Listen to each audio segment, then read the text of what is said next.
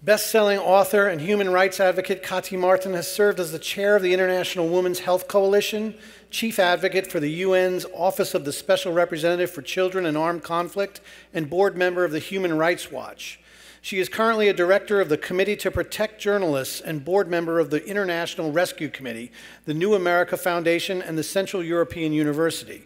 She is also a member of the Council on Foreign Relations, the PEN International, and the Authors Guild. A contributor to major networks and news publications worldwide, Kati has also published 9 books, including Enemies of the People, My Family's Journey to America, a 2010 finalist for the National Book Critics Circle Prize, Paris, A Love Story, a New York Times bestseller, and True Believers, Stalin's Last American Spy.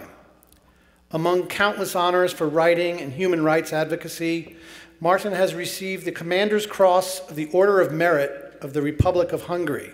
She was also recognized by the United Nations and named a Rockefeller Foundation Creative Arts Fellow. Kati will share insights about Richard Holbrooke and this award and Dayton's role in international affairs. Kati Marton.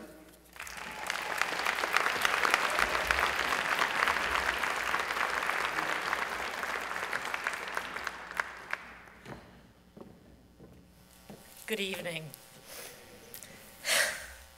It's always deeply moving, particularly for whatever reason this year, but it's always moving for me to be back here with you in Dayton. And let me just add to all the wonderful things, tributes that have been given to Sharon, who has really created, well, more than a literary prize, she's created a community. And if we need any proof that, that a single determined human can make an enormous difference, look no further than Sharon.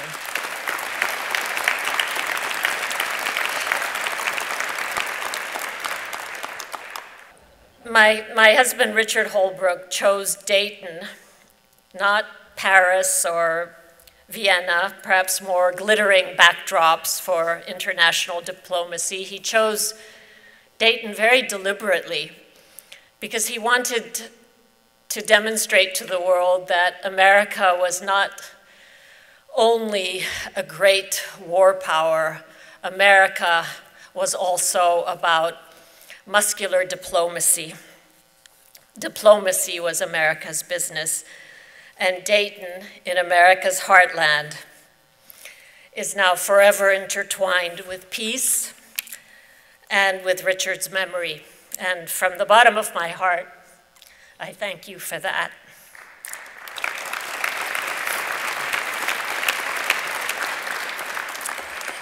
It was the greatest privilege of my life to have spent those days here behind the high wire of Wright-Patterson Air Base and to observe Richard's high wire diplomacy. At the opening dinner in the cavernous Wright-Patterson hangar, Richard assigned me my first diplomatic mission. He said, Kati, make those 2 war criminals, future war criminals, they would be tried as, who just a week before were waging war against each other, make them talk to each other. He seated me between Slobodan Milosevic and Alija Izetbegovic. And, well, I nearly failed. But in the end, I did make them talk to each other. Do not believe those who say that nothing can be done to stop so-called ancient ethnic hostilities, be it in the Balkans or in Syria or Iraq.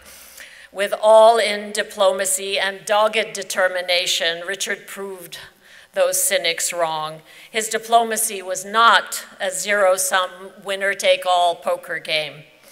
Humiliation never persuades anyone.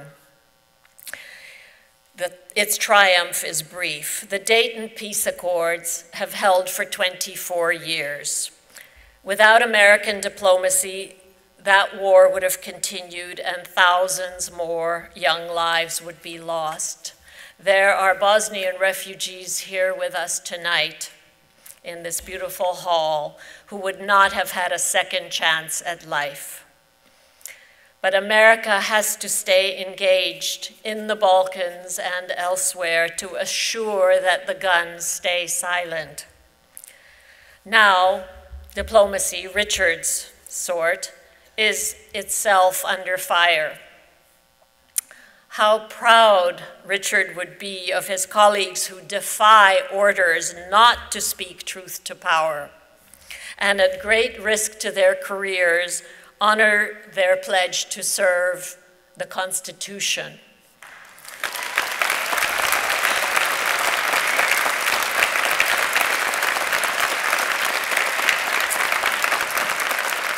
Let me name a few of them. I'm speaking of Ambassadors William Taylor and Ambassador Marie Jovanovic and Colonel Alexander Vindman.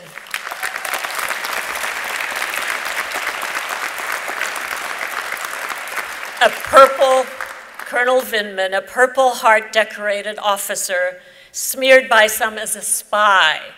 The colonel's crime is that he was a refugee from Ukraine who rose to be the National Security Council's ranking Ukrainian specialist, a true American success story. Did we not all come from someplace to become Americans? Isn't that the whole idea of America? If those who have never fought on our behalf, have never even heard a shot fired in anger, question the patriotism of actual American heroes for the crime of not being born here, what will be left of our country that's worth saving? Is this not the moment for citizens to break their silence?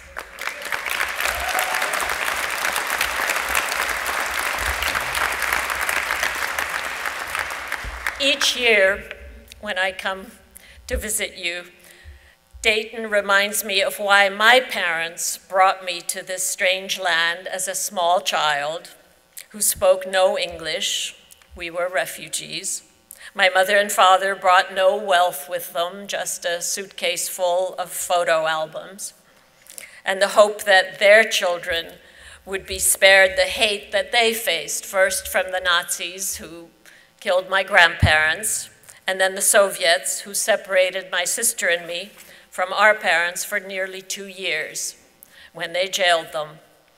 My parents were officially deemed enemies of the people for the crime of being good journalists. That is a label that we hear often these days, and not only from the mouth of foreign dictators. Hate spreads fast, much faster than love. I saw that in the faces of those who came to arrest my parents, and I saw it among the Balkan hate mongers who turned neighbors into murderous enemies.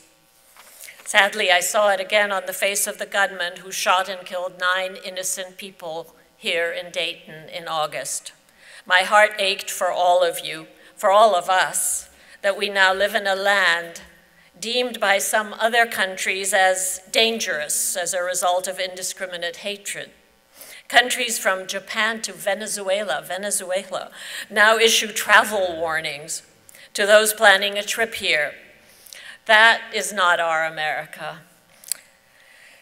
In Scott Momaday, member of the Kiowa tribe and a winner of the National Medal of Arts, Dayton has chosen a remarkable humanitarian and artist as the Holbrooke Prize recipient.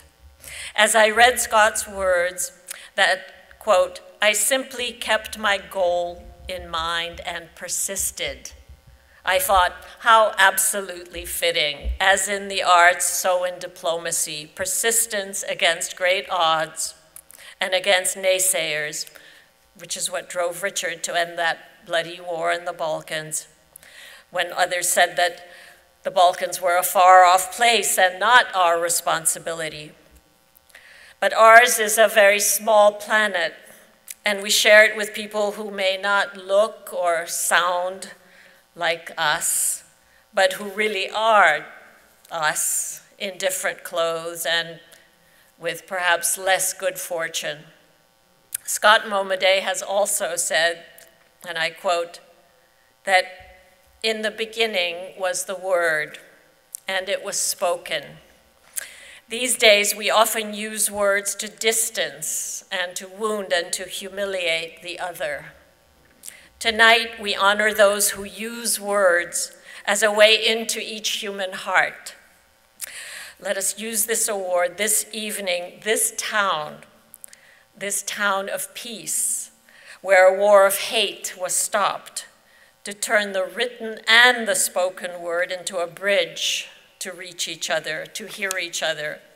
In the beginning was the word, our Holbrooke Prize winner has said, and it was neither shouted nor tweeted, it was spoken.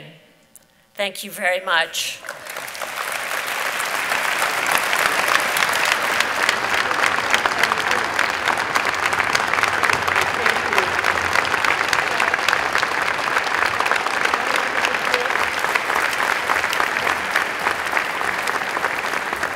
Jill Scott Momaday is an actor, a writer, and a prolific filmmaker.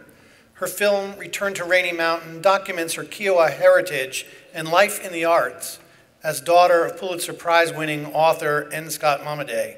It is my pleasure to introduce Jill Momaday, who will introduce the recipient of the Richard C. Holbrooke Distinguished Achievement Award for 2019, her father, N. Scott Momaday. Jill?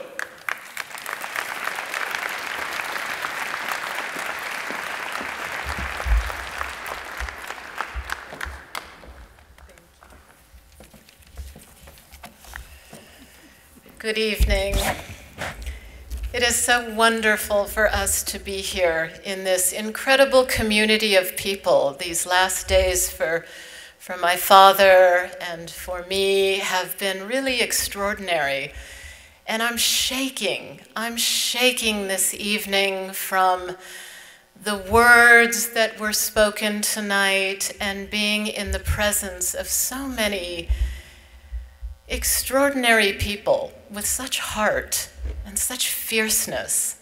So thank you for so warmly welcoming us here this evening.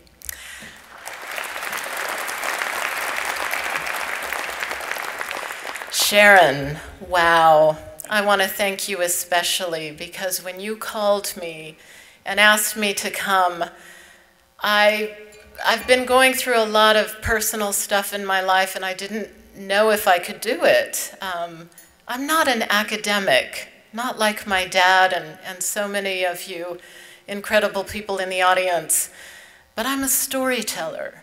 And so what I wanted to do this evening to talk a little bit about my dad was to tell a little bit of his story, our story, the story that comes from my Kiowa people, because we are storytellers from the oral tradition. My dad, Navarre Scott Momaday, was born in 1934 at the Kiowa Comanche Indian Hospital in Lawton, Oklahoma. His father, Alfred Morris Momaday, was born in a teepee in the year 1913 on the allotment of land, as his own father built the homestead. Alfred's first language was Kiowa. My dad's mother, Natachi Scott, a writer, was a mixed blood beauty of Cherokee, Choctaw, French and English descent. From a very young age, my father was told the mythic stories of the Kiowa oral tradition from his dad. His mother read to him the poems and literature that she loved. These are the things that began to shape the man.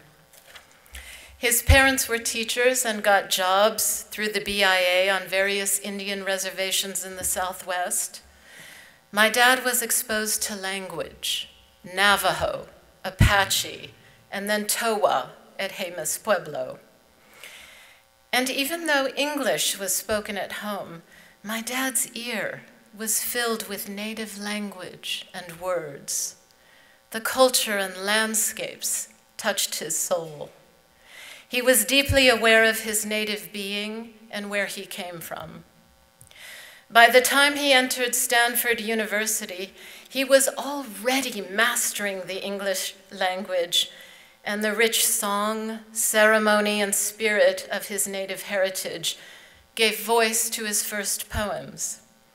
His mentor, Ivor Winters, head of the creative writing and poetry program at Stanford, saw great promise in the young Momaday. He prophesied that his path would lead to greatness. These are the things that shaped the man made of words. And now in his 85th year, he is on fire. His imagination is unstoppable. I come to his house most days and he is writing, composing poetry and story, painting and drawing at his easel. In this year alone, he has completed 2 manuscripts that are at press and is finishing the 3rd. I'd like to paraphrase just a little bit on the back cover of his latest book called The Death of Sitting Bear, due out in 2020, published by HarperCollins. Considered one of the most important voices in American letters, distinguished poet, novelist, artist, teacher, and storyteller, N. Scott Momaday, born into the Kiowa tribe, grew up on Indian reservations in the Southwest. This luminous collection demonstrates Momaday's mastery and love of language and matters closest to his heart. To Momaday, words are sacred. Language is power. Spanning nearly 50 years, the poems gathered here illuminate the human condition, Momaday's connection to his Kiowa roots, and his spiritual relationship to the American landscape. N. Scott Momaday is the recipient of numerous awards and honors, including the Pulitzer Prize for his novel Housemaid of Dawn, a National Medal of Arts, the Academy of American Poets Prize, UNESCO Artist for Peace, the Anisfield Wolf Book Award for Lifetime Achievement, the Ken Burns American Heritage Prize, to name a few, and he holds 21 honorary doctoral degrees. Ladies and gentlemen, it is my great honor this evening to introduce the 2019 the Ambassador Richard C. Holbrooke Award for Distinguished Achievement in Literature, my dad, N. Scott Momaday.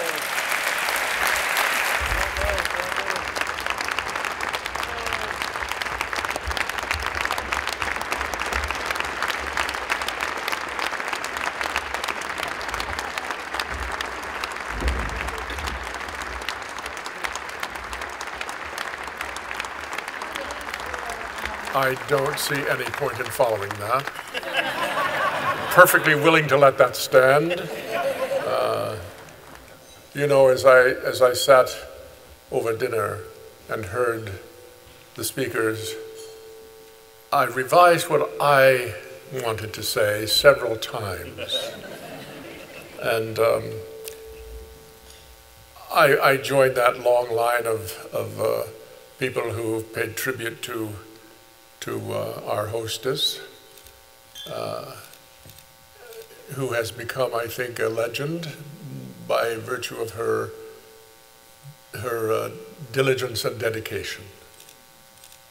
Sharon, thank you very much.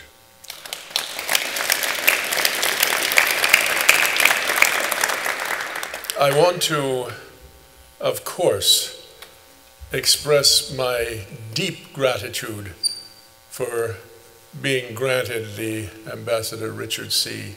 Holbrooke Distinguished Achievement Award. I had the pleasure a while ago of meeting Mrs. Holbrooke, an honor. And of course, I'm grateful as well for the Dayton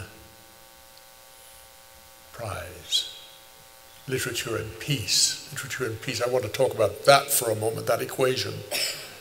I believe that literature and peace are inextricably related. It seems to me that the greatest literature moves in the direction of peace. For peace is the ideal achievement of the human condition, and literature is a record of humanity. I have written a poem especially for this occasion, and I'm not going to read it to you because the print is too small for me to read. So I'm going to call upon my beloved daughter to read it to you, and then I will continue. Jill? You have, I think there's a copy here for you.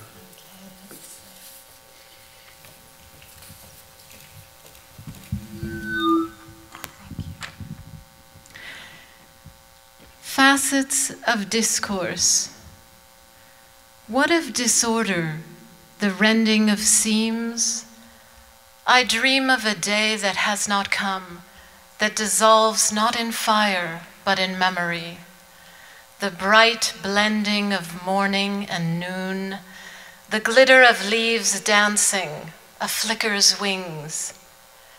Do you imagine a time of peace, even now, in the structure of discord and strife?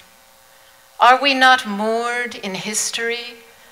We inherit challenge. We are driven hard to excel as warriors excel in fear and ferment. Green meadows mark the rift of hills, wherein clear waters flow. The hawks sail upon scented winds that bring crystal rain. Ochre cliffs stand against the sun, and a blue stillness holds upon the moon. Damn, that's good.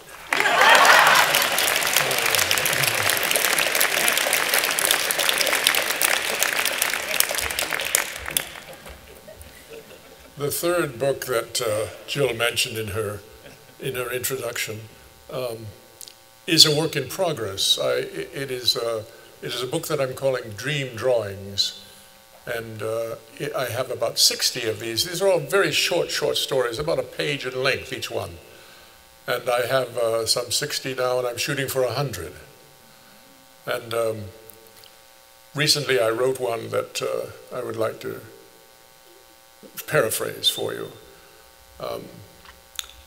It's about a runner. This runner sets out running, and he runs for miles, and he runs for a long time. He started out at the break of day, and it is now nearly noon. And he is nearing the wall of his endurance. And he must get past that wall in order to finish his run. His heart is bursting. He experiences great pain. And he doesn't think he can go on.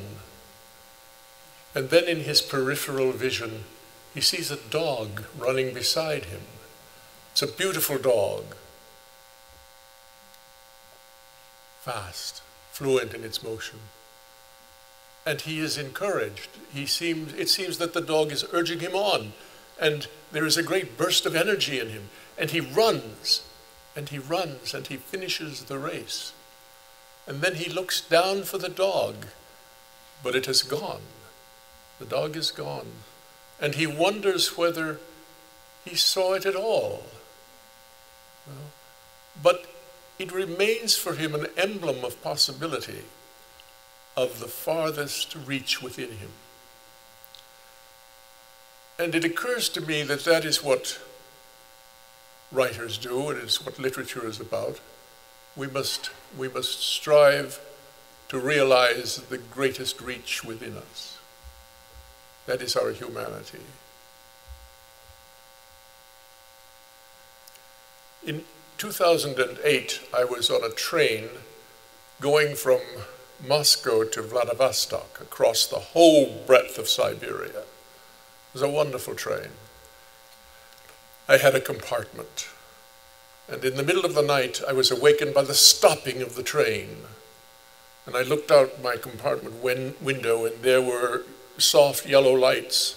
We had come to a station, and I could see people moving in and out of doors. And then a soldier came to my compartment. We had entered Mongolia, and this soldier was a Mongolian soldier, and I gave him the papers of entry that I had prepared in advance. I looked at him, and he was a good-looking, straight young man, and I thought, I had a strange thought. I know this man, and I have been here before, 30,000 years ago. I had returned to a place of origin.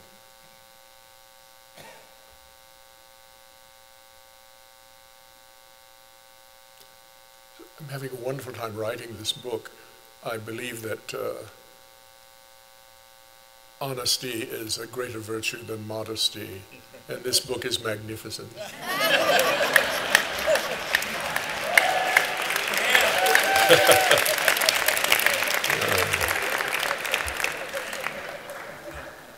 I have not met Gloria Steinem, but I heard a quote from her. She said, "At my age, most people are dead." She and I are the same age.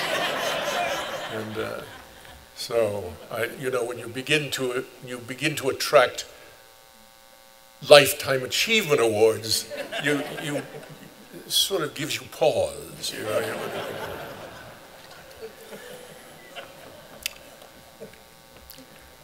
I am a Native American, as my daughter pointed out. We are Kiowa people.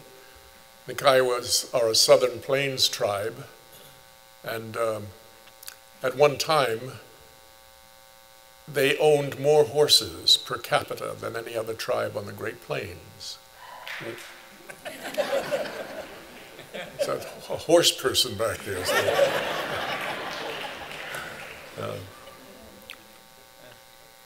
There is a story that I'd like to tell you from Kiowa oral tradition. There was a man who owned a black hunting horse. It was black, fast, and afraid of nothing.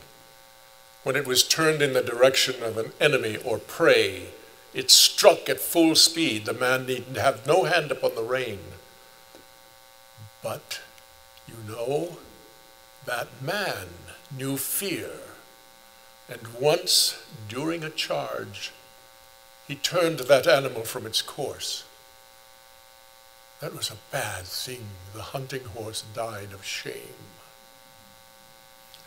That story, which is the shortest story in my collection of Kiowa oral stories called The Way to Rainy Mountain, says more about the horse culture, the centaur culture as it's called, than any book that I have ever read.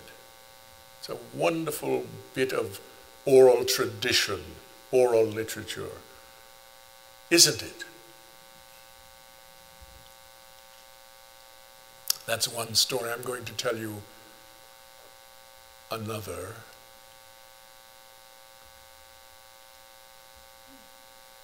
When I was teaching at Stanford, I lived in San Francisco a part of that time, and one day I was invited to speak to a group of 6th graders at the Hebrew Academy of San Francisco.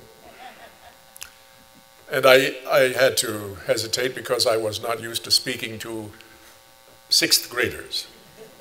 But I accepted.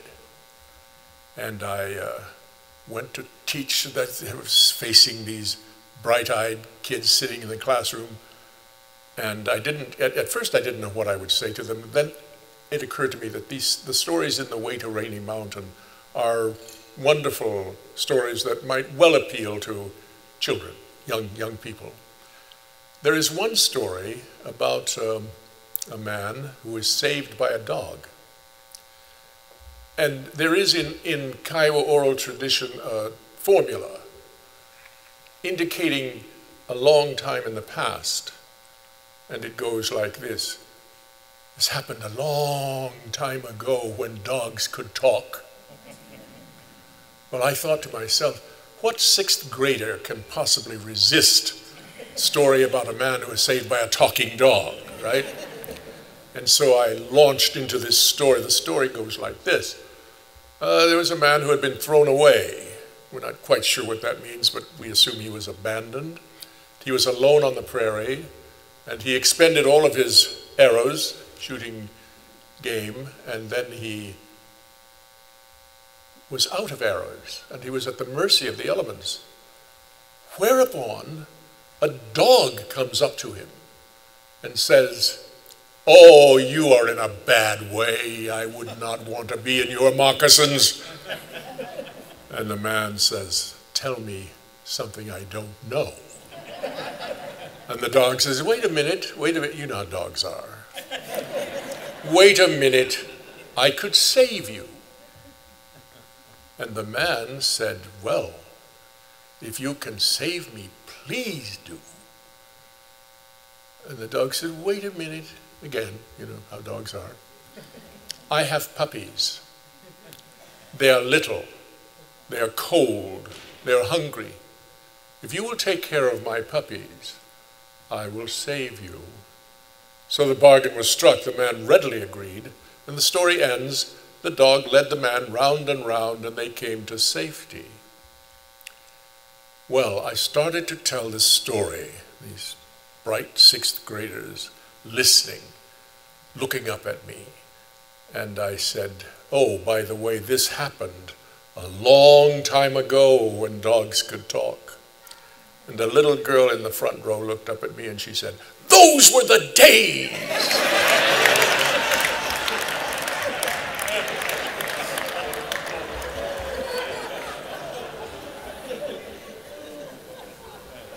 Well, the hour grows late. You have been very attentive. And so it remains for me to greet you warmly, to thank you wholeheartedly, and very sincerely to wish you well. Good night.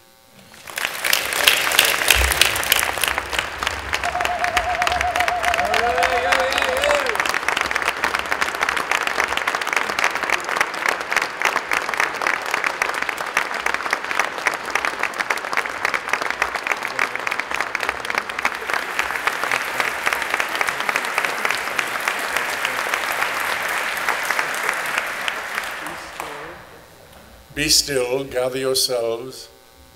A storm rolls away and there comes a clear dawn. My mantra.